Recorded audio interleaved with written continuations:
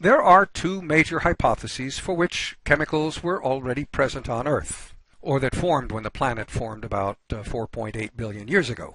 The term prebiosis refers to chemical and physical conditions that enable the origins of life under one or another of these sets of conditions. One hypothesis, shown here, assumes a reducing atmosphere on the prebiotic Earth that led to an origin of heterotrophs and heterotrophic metabolisms first, from which all other cells and metabolisms then must have descended. The other hypothesis begins with a non-reducing Earth atmosphere and suggests that autotrophs came first, with autotrophic metabolism first powered by a natural proton gradient.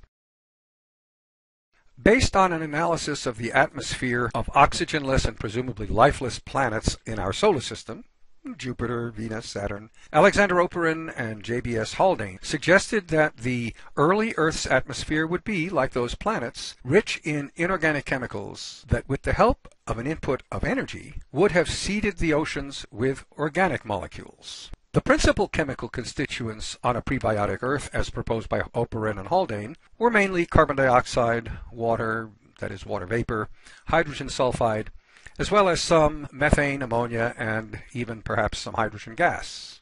There would have been, of course, no free oxygen, but many oxides. The physical conditions predicted by Oparin and Haldane were, to say the least, hellish. It was hot.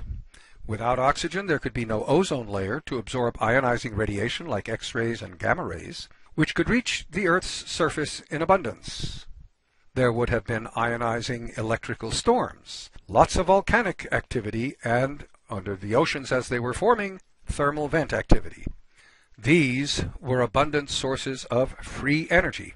In their famous experiment shown here, Stanley Miller and Harold Urey fed gases like ammonia, hydrogen, methane into water vapor created by heating water in the ocean in the flask on the left. After the gases mix with the water vapor, they get an electrical shock.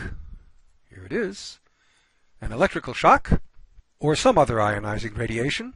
When the vapor then condenses, the water in the ocean flask can now be shown to contain organic molecules. The experiment demonstrated that the chemical and physical conditions of a prebiotic Earth, as predicted by Oparin and Haldane, could in fact have produced a primordial soup of energy-rich molecules.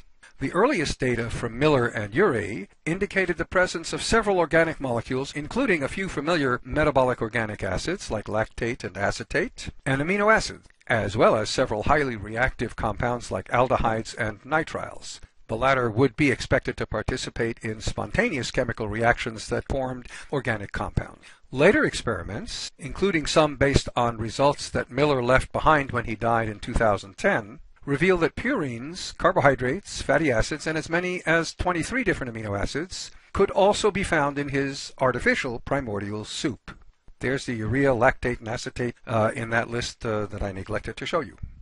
Let's remind ourselves of how monomers polymerize by dehydration synthesis, that is condensation reactions, to make polysaccharides, polypeptides, and nucleic acids. These water removal reactions characterize polymer formation. Here is a way that this could have happened on a prebiotic Earth.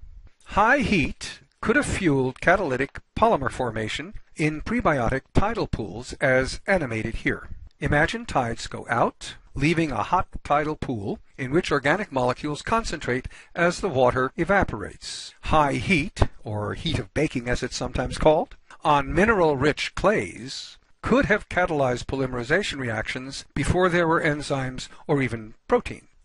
Finally, high tides come in and resupply the monomers. This scenario could have worked if the newly made polymers were in some way anchored to the sediments in which they formed. Otherwise, receding tides would constantly disperse and dilute the polymers in a wider ocean. Could the same cyclic tides have produced replicating polymers?